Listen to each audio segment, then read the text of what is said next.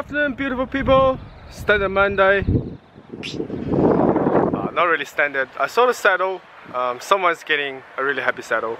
It's called Infinity. If it works, it works really well. If it doesn't work, it's kind of...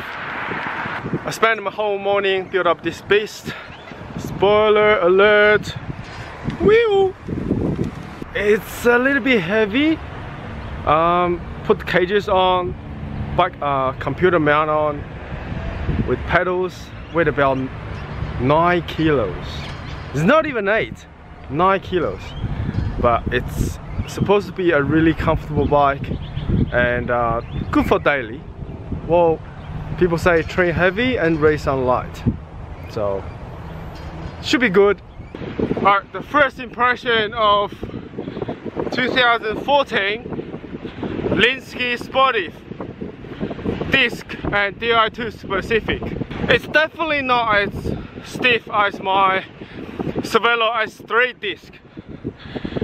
It's a little bit springy, which would be a good thing because it is an endurance bike. I put all the Enve stuff on it, Enve fork, handlebar stem, so the front end is quite stiff, along with the tapered 1.5 inch steer and Zipp wheels. But in general, very comfortable.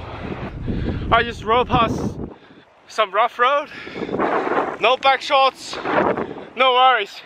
So I'm on the way to Footscray. This time I have cash. For all the food I couldn't eat for the past week, I can this time. Ah! So I have been riding my E-type bikes for the whole weekend, 3 days in a row, and now jumping on Shimano Di2. This one I built up 9170 hydraulic disc brakes. Yeah, the shifting speed is pretty obvious. Hello. The shifting speed on Shimano is noticeable quicker. Well, I think the E-type is quick enough for me, but I'm just saying, compared to the two, Shimano is quicker. Matt Louis, 73-year-old. He is a legend. Do you like the bike? Oh yeah, I like it. Very right. Very good. Thank you. This is for me.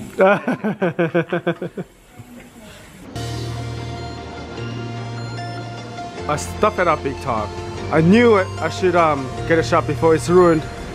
It used to say, "Fool's great."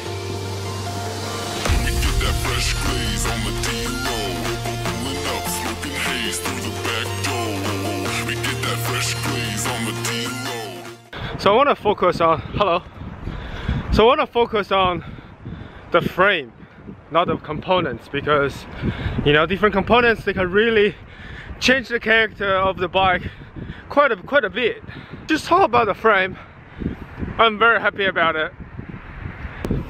But today what I just said is only a first impression.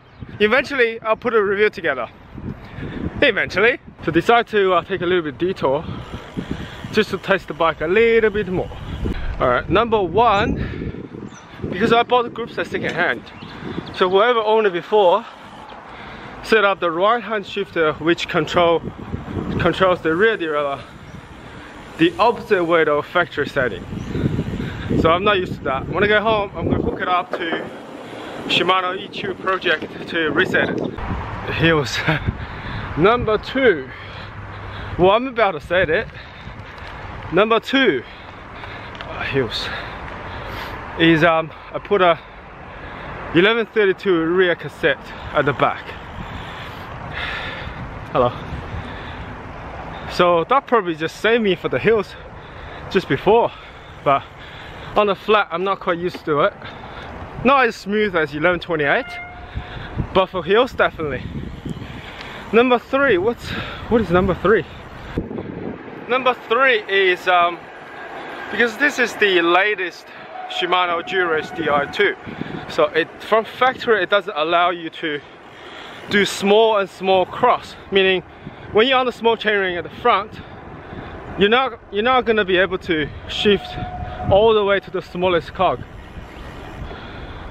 I'm pretty sure it starts at the third last. So yeah, prevent cross chain. And right now I have the Shimano, the older style Shimano ST-R785 shifters. They work fine. Hydraulic disc brakes, pretty powerful. Compatible with 11 speed Dura Ace, Ultegra, no problem. The only thing is, if I down the track I wanted to put 2 sprinter shifters or climb shifters, I have to upgrade them because there is only one socket that connect to the junction box. But for now, all well and good. But I kind of miss Shimano because when I hold the camera with one hand, I use my right hand to hold the shifters. Going up down hills, SRAM E-type, you can only gear up. You can't go to an easy gear. That's the downside. Shimano, no problem. I kind of miss it.